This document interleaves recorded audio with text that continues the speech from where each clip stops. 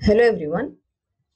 In this lecture, we are going to discuss statistics chapter from your Karnataka TET paper 2 syllabus and HSTR syllabus. Actually, we have finished arithmetic progression and number system till now. So, I am trying to go in order. Okay. So, statistics is the third chapter. I think I cannot finish statistics in just one part.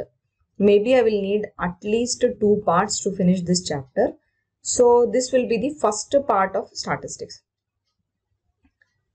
Now one thing which we have to keep in mind is that more or less Karnataka TET paper 2 and HSTR maths syllabus, more or less they are similar, because Karnataka TET paper 2 is also for higher class, right? And HSTR also is for high school. So maybe because of that, more or less the syllabus is similar. So if you are a Karnataka TET aspirant or HSTR aspirant, you must watch this lecture to learn statistics. See, I am making sure that I will teach this chapter in as easy as possible manner, because I know many of us, we have phobia with statistics. We are really worried if we hear this word statistics, right? So I am trying to make this lecture very simple as possible, and I will try to make you all understand easily. Okay, so that will be my motto in this lecture. So let's start. Actually, statistics means you can say that it is set of equations used to analyze some things. Okay, it can be anything. If you want to analyze something, if you are making some equations to analyze that thing, then you can say that you are doing statistics. Now coming to mathematics, statistics means it is the way of collecting, summarizing the data, the given data. Okay, you can collect the data, you can summarize, you can analyze, you can organize, or you can interpret also. Okay, the study of doing all this is known as statistics. You do all this with what? You do all this with the given data. Okay, by doing all this, what you will get? You will get to know some conclusions. You can draw some conclusions for that particular given data. Actually, statistics, it can be put as a branch of applied mathematics. It is not a simple mathematics. It comes under applied mathematics. Now we are talking about data in statistics, right? But what is this data? What is this given data? It is just a systematic record of facts or a record of different values of certain quantity. Okay, so much only is data. Data means, see, it may be group of numbers, it may be group of players, it could be anything. Data means some information given to you. Okay, now this data, it could be of two types. One is the primary data, the second one is the secondary data. Primary data means it is that data which you will collect by having something in your mind. You want to do something using that data. That's why you are collecting that data. Now, who is this you? You want to do something, I'm telling, no? That whoever wants to do something using this data is known as a researcher, right? Anyone who is searching for data is a researcher. So, this data collected by a researcher with some specific purpose in the mind is called primary data. Secondary data means it is gathered from already present source. Means this data is already there. We are gathering it. Okay. We are not creating it. We are not making it.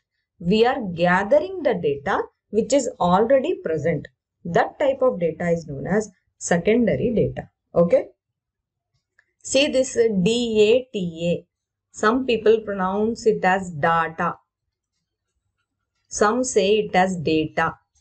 So both are okay, but actual pronunciation is data actually. Okay. So in this statistics, it is very common word, right? Data. Okay. Now when we are talking about this data, what are the features of data? Means how one data should be there. it will have some properties or it will have some features. That information I am talking about, it will have some features. First feature is the range. R-A-N-G-E. What is this range? It is nothing but the difference between maximum and minimum values given in the data. Okay, some values will be given, right? Some numbers may be given. So in that numbers, that some numbers you call them as observations. Okay, those numbers or those values you call them as observations. In that observations, there will be some value which will be biggest. There will be some value which will be smallest. This biggest value or the maximum value and the smallest value or the minimum value, if you subtract them both, maximum minus minimum, then what value you get? No, that value is known as range of the data. Okay, it will be different. Whatever your question is there, based on that question only you will know what is the range. Okay. Now, second one is the term you should know is frequency. What is this frequency? If you want to see from the point of view of physics, then you say that okay, if I am talking about a wave, then number of waves is frequency, we say. But here in mathematics, what is this frequency? Here also it will be number only, but not number of waves. It will be number of times the observation has occurred. That is known as frequency. How many times that observation has come in the data is known as frequency. Okay. Now using this frequency only, we can draw frequency distribution table, right? We know what is the frequency distribution table. Maybe we all remember some one table which is always present in statistics. We put some numbers in that. There are different columns, there are different rows. So that table is a frequency distribution table. Why do we draw that table? We draw that table to show the frequency of different values in the given data. Okay. What is the table known as? It is known as frequency distribution table. Okay. Now that's it. These are the three important features of a data. There are many more. See, actually there is so much to discuss in statistics. But what I have done is I have gathered only very important points and very important concepts based on your Karnataka TET and HSTR syllabus and your previous year question papers of HSTR and Karnataka TET. Based on all that I am taking this class. Okay. So I am not going to discuss each and everything which comes under statistics. I am not going to do that mistake because we have lot to learn, right? We need to learn what are very important concepts. Then only we can become perfect, right? Okay. Now this was about the frequency distribution table. In frequency distribution table also you will have two types. One is the ungrouped frequency distribution table and the other one is the grouped frequency distribution table. Ungrouped means, as the name only indicates, it is a table where you will have individual value. The frequency of each individual value will be shown in that given data. Means it will not be grouped. That's why it is known as ungrouped frequency distribution table. In grouped frequency distribution table, that frequency of groups of values will be given together. Okay, that type of table is known as grouped frequency distribution table.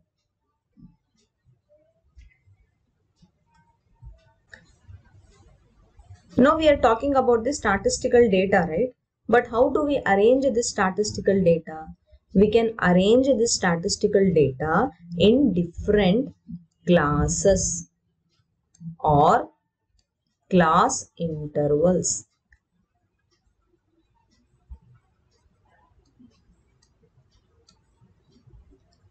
Now what are these class intervals? It is nothing but group of numbers in which terms are placed. Now how do we write this group of numbers? If you remember the table, we write it like this, right? 0 to 10, 10 to 20, 20 to 30. I'm just giving an example. Like this we write, right? So this is known as a class interval. Now there is something known as class size or class width. What is this class width? It is number of values that each class has. Here, how many classes are there here? This is your class width. Number of values that each class has. Okay. Now, there are many values in this class interval, right? They can be smaller, they can be bigger, or they can be the intermediate numbers. So here, the lower value, whatever will be there in this class interval, no, the lower value. You call this lower value as lower class limit.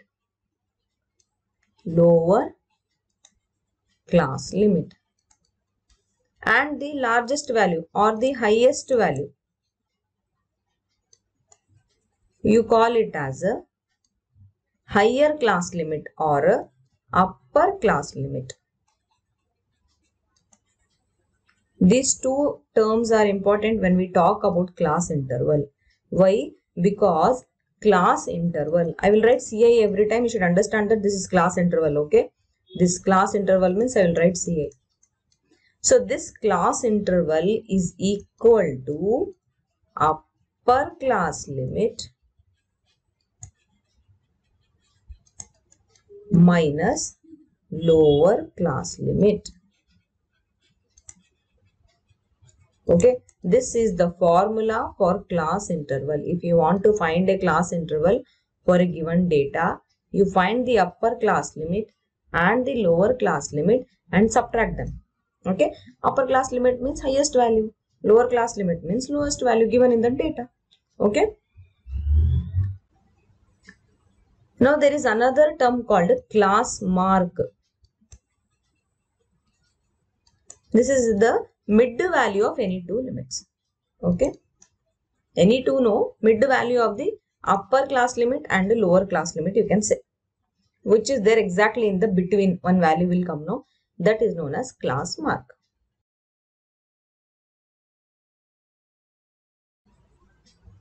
Now in class interval, there are two types of class intervals. One is exclusive class interval. The other one is inclusive class interval. Exclusive class interval and inclusive class interval. Now what is this exclusive class interval? In this type of class interval, lower limit of one class will be same as upper limit of preceding class or upper limit of previous class. I will give one example. Exclusive class interval means it will be like this. 0 to 5. Next will be 5 to 10. Okay. Next interval will be 10 to 15. Means you can see here 5 is there here. 10 is there here, right? So the lower limit of one class is the same as upper limit of the preceding class. 5, 5, 10, 10. Next interval will be like this. 15, 20. Okay. This type of class interval is known as exclusive class interval. In inclusive class interval, how it will be means it will be like this. 0 to 5. Next interval will not start from 5. It will not be 5 to 10. It will be 6 to 11. Means next number will come. After 5 what comes 6, right? That will be there here. After 11 what comes 12, right? So next interval will be 12 to 17. Like that. Okay. So next interval will start from 18. So this type of class interval, if it is there, then it is known as inclusive class interval. Okay. I hope you all are understanding. Now one interesting thing I will tell you. If you have a inclusive class interval, you can convert this inclusive class interval into exclusive class interval. How? See, if I have 0 to 5, next class interval is 6 to 11. I want to convert it into exclusive. What I can do, you know, I can subtract 0.5 from lower limit and I can add 0.5 to upper limit. I will give you an example, you will understand. See here, if I want to make this inclusive class interval as exclusive class interval, then I will have to subtract 0.5 from lower limit here. I will subtract 0.5 and I will add the 0.5 to upper limit here. I will add 0.5. So what will be my class interval then? It will be 0 to 5.5 and then 5.5 to 11. See, this and this are same, right? So this becomes exclusive class interval. So we can convert inclusive class interval into exclusive class interval. Okay.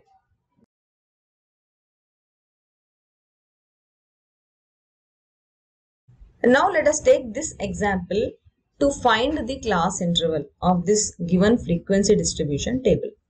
Here we can see that it is a exclusive class interval, right? See here 22, 22, 29, 29. So this is a exclusive class interval. This is not asked in the question. I am just giving you more information. So to find the class interval, what is the formula we used? Upper limit minus lower limit. So what is the upper limit in the first class interval? It is 22. Lower is 15. In the second, 29 is upper, 22 is lower. I will take first interval. You take any of the intervals. Usually class intervals are same. Usually they are same. Okay. So upper is 22 minus 15. This will be 7. If I take the second class interval also, I will get the same answer. 29 minus 22. It will be 7. Okay. So this is how we can find the class interval.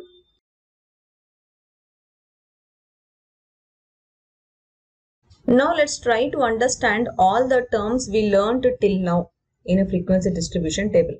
This is an ideal example for us to understand all the terms we have learned till now. The question is that read the frequency distribution table given below and answer the questions that follow.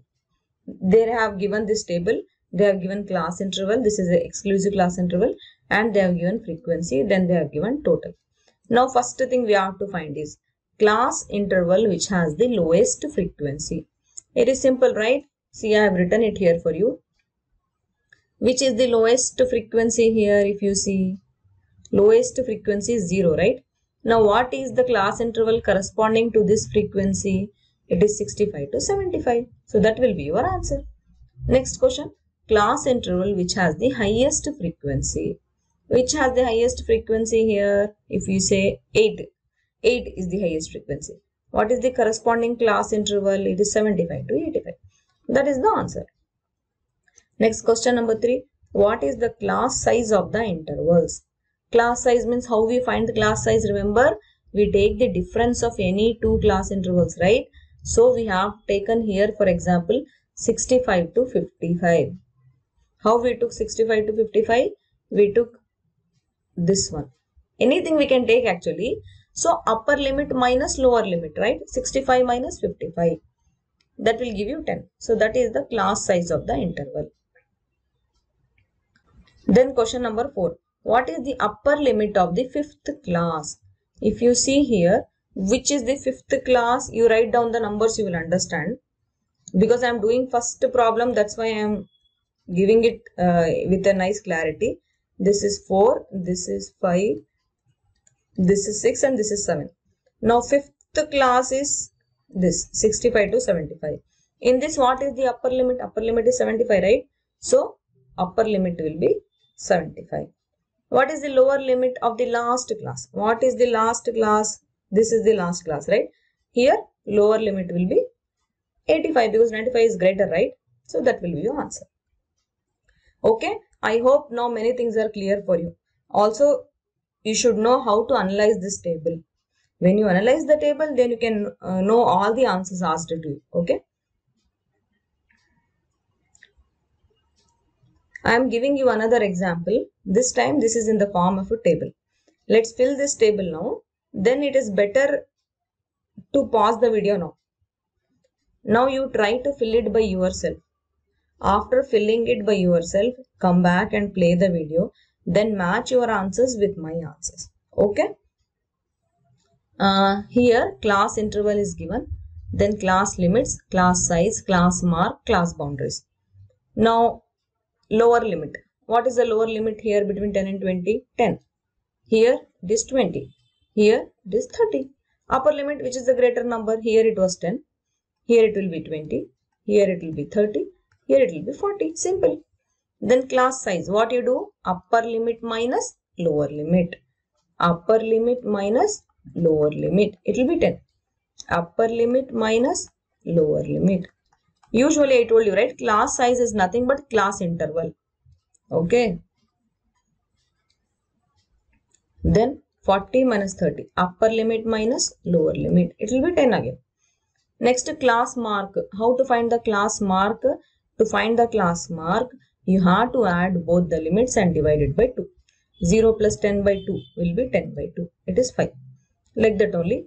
20 plus 10 by 2. It will be 30 by 2. It will be 15. Then again 20 plus 30 by 2. It will be 50 by 2 or it will be 25. Then again 40 plus 30 by 2. Actually you should write 30 plus 40, no problem, because we are just adding, so no problem. 70 by 2. It will be 35. Okay. Now class boundaries here in this case it is same. True lower limit, true upper limit. Same, lower limit will be this only and true upper limit also will be this only. This only will be the answer here in this case. So don't worry with this. Just remember that usually it is same. 20, 30. Then it will be 10, 20, 30, 40. That's it. We have filled this table now. Okay. Now actually we need some tool to represent the given data, right? In statistics, we use graphs to do so, right? We can use the graphs and represent the given statistical data. What are the type of graphs that I will show you? Some 4 or 5 graphs are there. But before that, I want to show you this coordinate system in order to make you all understand the rules of the graphs which are used to represent the statistical data. The same rules which we use for coordinate system. Means this is a first quadrant. Here x-axis is positive, y-axis is also positive. Then this is a second quadrant. In second quadrant, y-axis will be positive but x-axis will be negative. This is origin. Okay. Then in third quadrant, x-axis will be negative, y-axis also will be negative.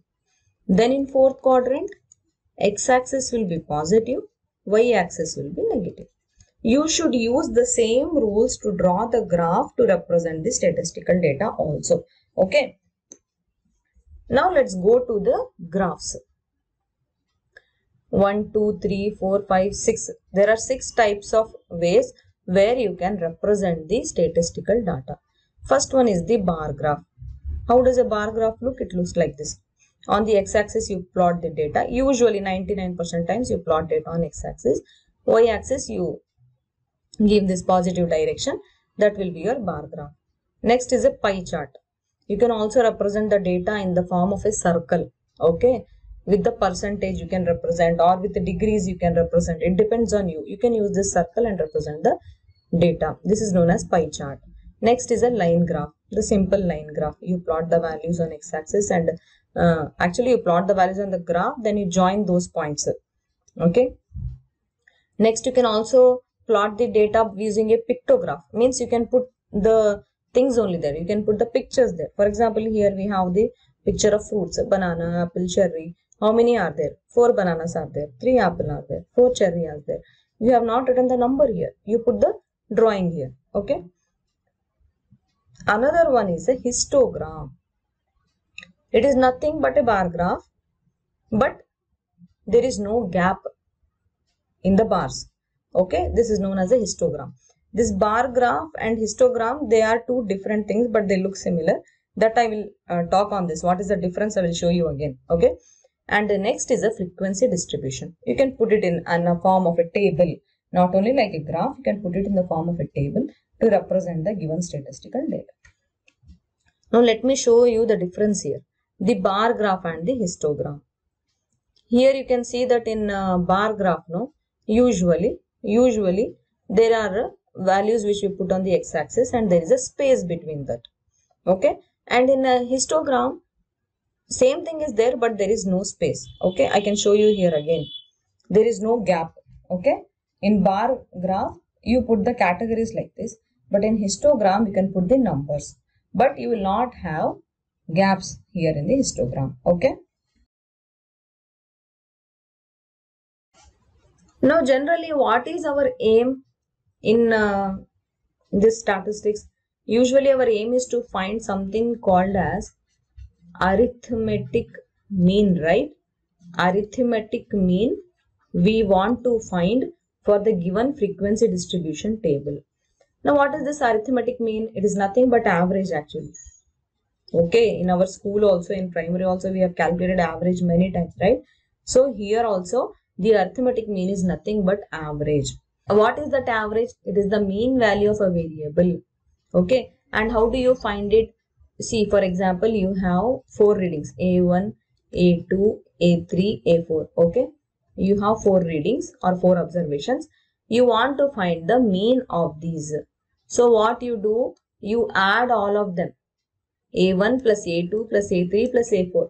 Then you divide them by 4. Why you are dividing them by 4? Because there are 4 readings. If you had only 2 readings, A1 and A2, then to find the mean, you would have done A1 plus A2 by 2. Okay. Like that only if you had 10 readings, A1, A2 till A10, then you would have added all of them and then you would have divided them by 10 because there are 10 readings. Okay. So basically, if I want to write it in the form of a summation, I write it like this. Summation A upon n. Okay. This summation you do it from 0 till n. Means your first number till your last number. This is known as mean. Okay. There is another simple question. This came in Karnataka TET 2021. 2021 question paper it is. Actually, I have solved this question paper. If you want, I'll give the link in the description. You can go and watch it there. They are asking us to find the mean. The question is the mean of 10 numbers is 20. If 5 is subtracted from every number, the new mean will be. See, mean they have given. Total numbers they have given. What is the total sum then? You have to multiply 20 into 10. You will get total sum. Now they are telling that if 5 is decreased from all numbers, from each number 5 should be decreased. Means you have to multiply that 5 by total numbers first. That will be 50. Now you have to subtract 200 minus 50. You will get 150. Now to find mean, what you have to do? You have to do total by how many numbers are there? So many numbers, isn't it? Number of numbers. So total is 150. And how many numbers are there? 10 are there. So 15 is the answer. Okay, this is an indirect question. They have asked mean here. If you know the concept, you can easily solve it, right?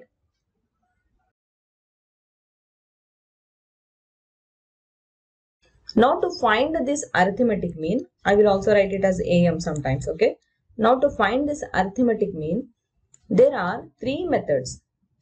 One is a direct method. Second method is the shortcut method.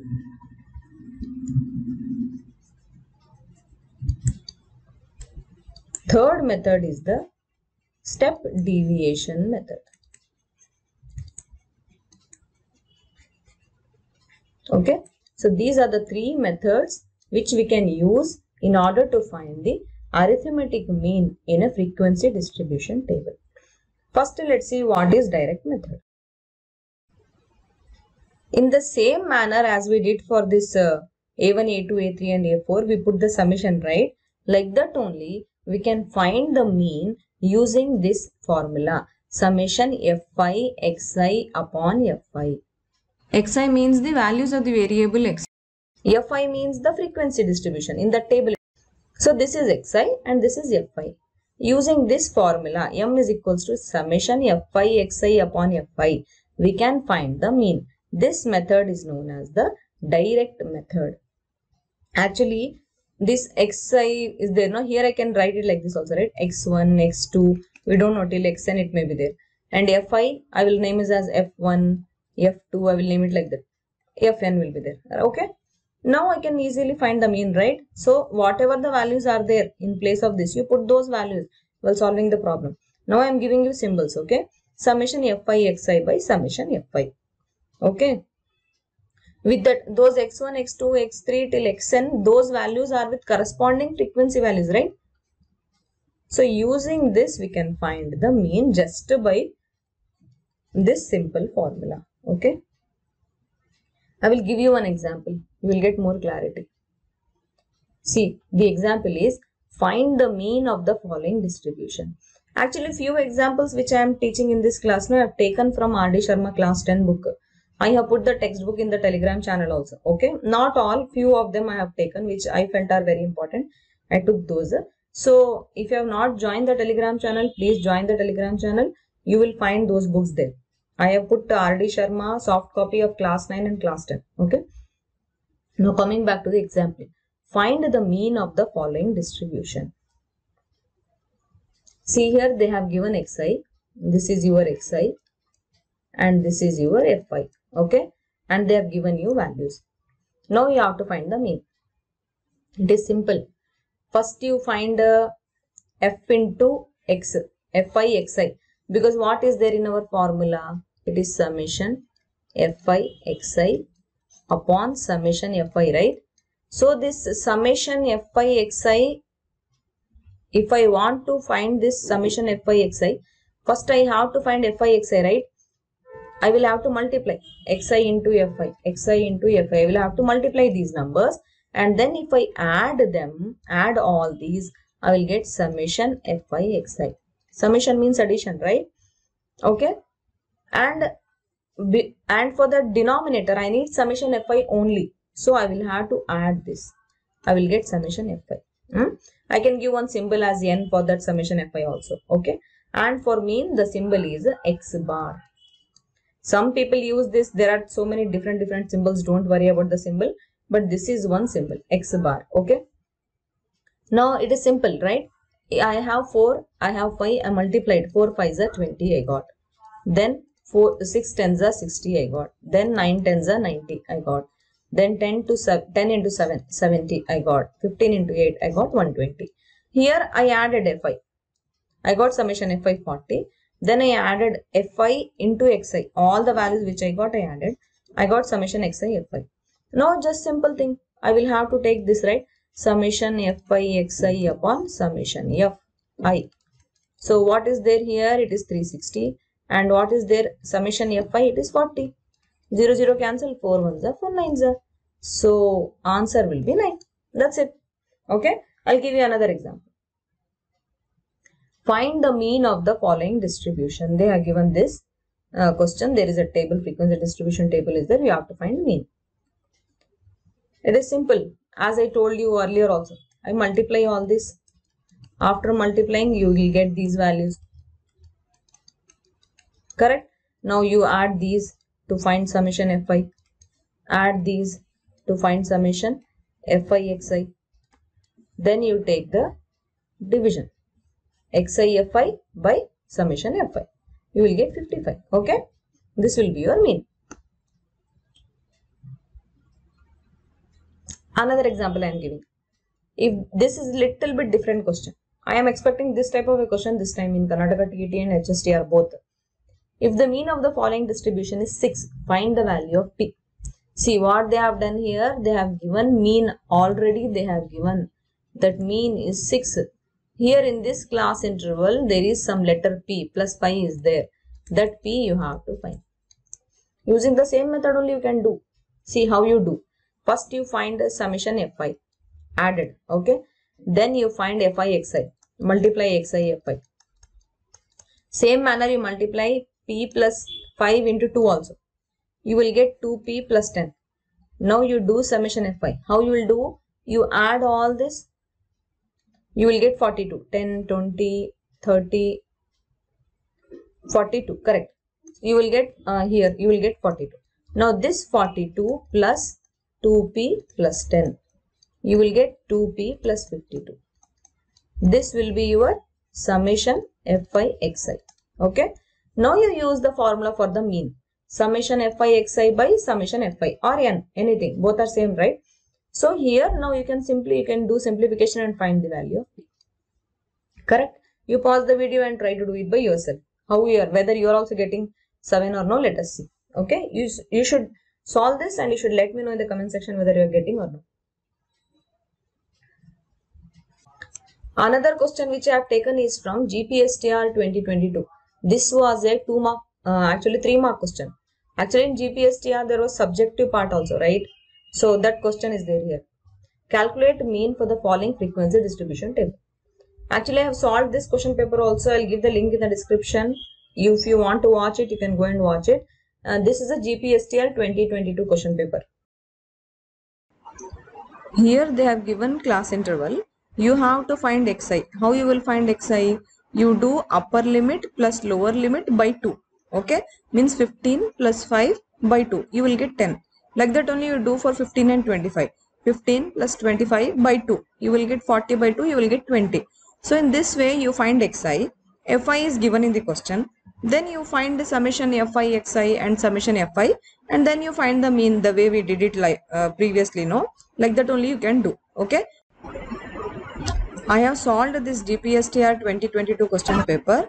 You please go and watch that lecture also. It will be very helpful for you all. Okay. I will give the link in the description. Please go and watch this maths question paper. There are 2 maths question papers. One is for the maths teacher. The other one is for the science teacher. Both question papers I have solved and I have put it in this YouTube channel. Now this is another example. Actually this question is from GPSTR 2022 question paper. This is simple. You have to find mean, right? You have x, you have f. X is 10, 20, 30, 40, 50. And f is 2, 4, 8, 3, 3. Okay. You can find xi, fi, right? How you find? You multiply. You multiply and you write fi xi. Then you take summation fi xi. Here you also take summation fi. Then you find the mean. Mean is equals to summation fi xi upon summation fi. Okay. So this is your homework. You have to give me the answer in the comment section. Anyway, I must have solved this question also because this is from GPSTR 2022. I will give the link in the description. You please go and watch those solved question papers also. Actually, I have solved question papers for all maths question papers actually. HSTR, GPSTR, Karnataka TET, previous year question papers. I'll put the link in the description. You can go and watch it there. Okay. Now that was one procedure to find the mean. There is another procedure also to find the mean. That is by using the cumulative frequency. Now what is cumulative frequency? I will try to explain you this cumulative frequency with the help of this example. Cumulative frequency means you have to add the frequencies. How you add? First frequency is 23, right? You write the 23. Next is 20, right? You should add 20 plus 23. I am giving you example. This question we have solved using cumulative frequency procedure here. Here I am giving you another example to show how to find the cumulative frequency. Okay.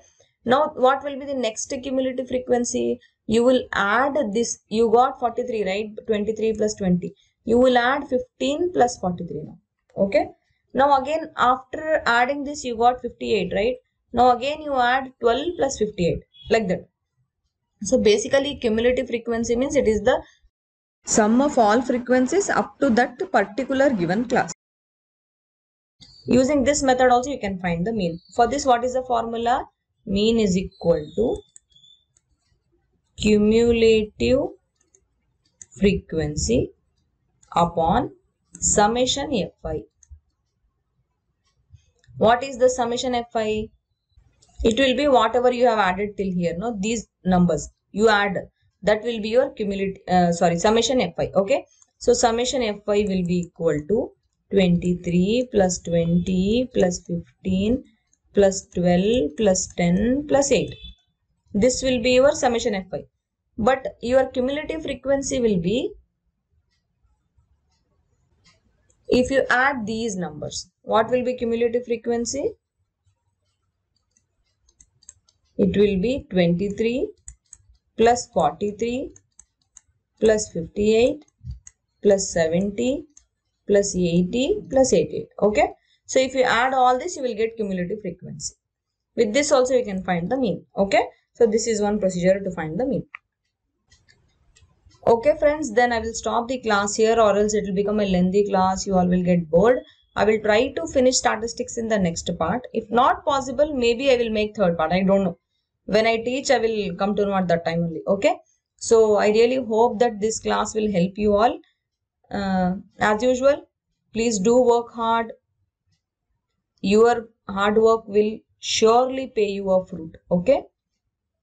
And please do subscribe to my channel and also hit that bell icon. If you won't hit that bell icon, no, you will not get the updates, because nowadays I'm frequently uploading the videos, right? I am sharing the link in the Telegram channel, but then if you hit that bell icon, no, you will also get the notification if I upload the lecture. Okay, at the earliest you can watch my lectures if you hit that bell icon. Okay, and also if you like my work, please do like and share my videos.